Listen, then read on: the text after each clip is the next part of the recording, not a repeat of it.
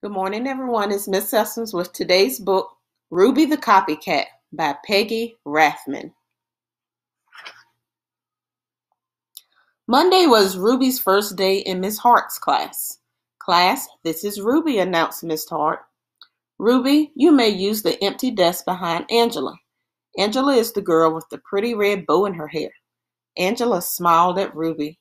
Ruby smiled at Angela's bow and tiptoed to her seat.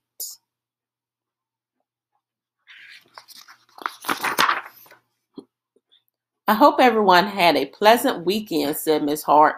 Does anyone have something to share? I was the flower girl at my sister's wedding, said Angela. That's exciting, said Miss Hart. Ruby raised her hand halfway. I was the flower girl at my sister's wedding, too. What a coincidence, said Miss Hart. Angela turned and smiled at Ruby. Ruby smiled at the top of Angela's head. Class, please take out your reading books, said Miss Hart.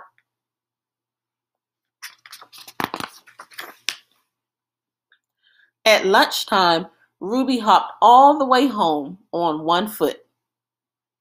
When Ruby came back to school, she was wearing a red bow in her hair. She slid into her seat behind Angela. I like your bow, whispered Angela. I like yours too, whispered Ruby. Class, please take out your math books, said Miss Hart.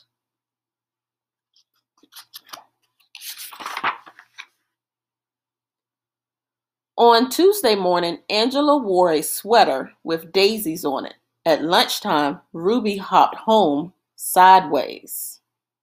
When Ruby came back to school after lunch, she was wearing a sweater with daisies on it. I like your sweater, whispered Angela. I like yours too, whispered Ruby. Anyone noticing a pattern with Ruby's behavior? On Wednesday, Angela wore a hand-painted t-shirt with matching sneakers. After lunch, Ruby hopped back to school wearing a hand-painted t-shirt with matching sneakers. Why are you sitting like that? Whispered Angela. Wet paint, said Ruby. On Thursday morning, during sharing time, Angela modeled the flower dress she wore at her sister's wedding. Ruby modeled her flower girl dress too, right after lunch. Angela didn't whisper anything. This time you can look at the expression on Angela's face and tell she's not very happy with how Ruby is copying her.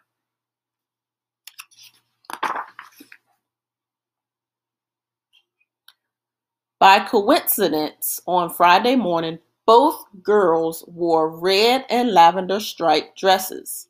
At lunchtime, Angela raced home. When Angela came back to school, she was wearing black.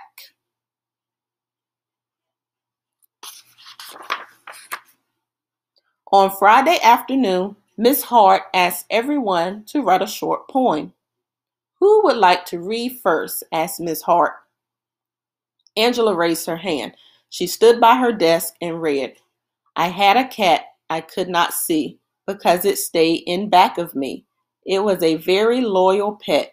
It's sad we never really met. That was very good, said Miss Hart. Now who's next? Miss Hart looked around the room. Ruby?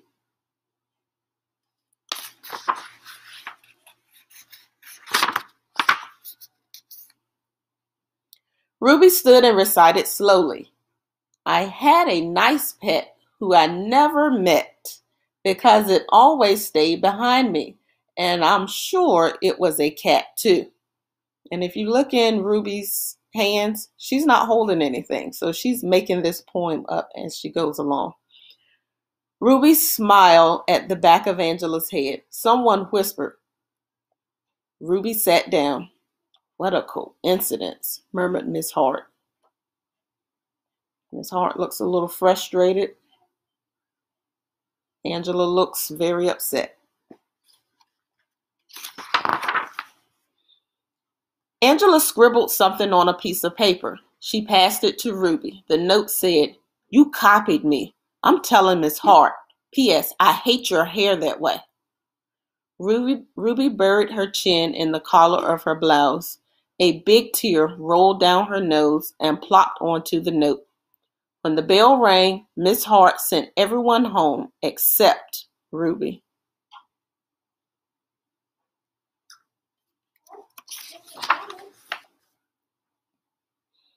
Miss Hart closed the door of the schoolroom and sat on the edge of Ruby's desk. "Ruby, dear," she said gently, "you don't need to copy everything Angela does. You can be anything you want to be, but be Ruby first. I like Ruby." Miss Hart smiled at Ruby. Ruby smiled at Miss Hart's beautiful polished fingernails. "Have a nice weekend," Miss Hart said. "Have a nice weekend," said Ruby. Can anyone take a prediction as to what might happen next? On Monday morning, Miss Hart said, "I hope everyone had a pleasant weekend." "I did. I went to the opera." Miss Hart looked around the room. "Does anyone have something to share?"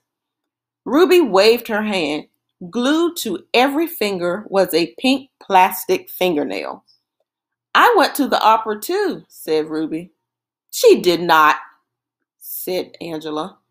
Miss Hart folded her hands and looked very serious. "Ruby, dear," said Miss Hart, "did you do anything else this weekend?"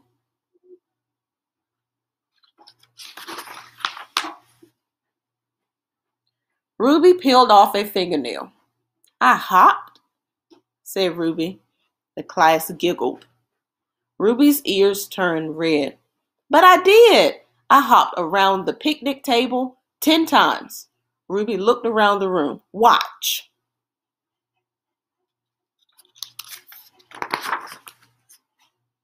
Ruby sprang from her desk. She hopped forward. She hopped backward. She hopped sideways with both eyes shut.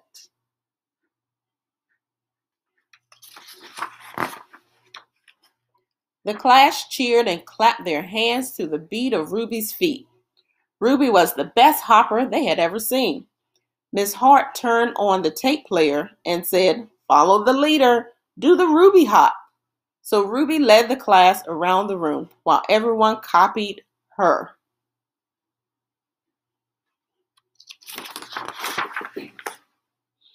And at noon, Ruby and Angela hopped home for lunch. So I hope everyone enjoyed the book, Ruby the Copycat.